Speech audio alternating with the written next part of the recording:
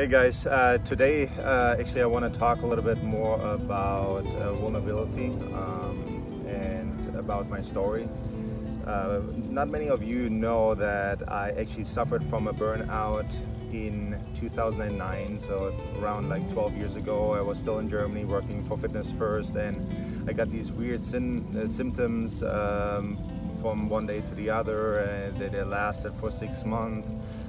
Got checked, everything went fine, but then again I had a psychologist tell me, yeah, you might be suffering from a burnout and your nervous system is affected by it.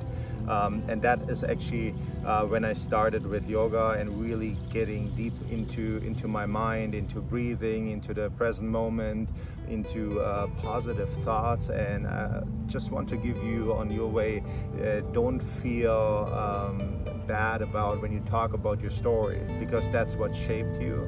Really important. And always talk about not just the highs, talk about the lows.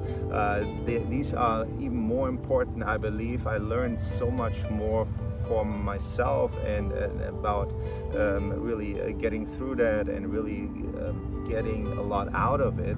And don't ever think that's bad. Always share that with others and show vulnerability. And yeah, hope you enjoyed the video, and subscribe to my podcast Everyday Fitness with Coach Mark.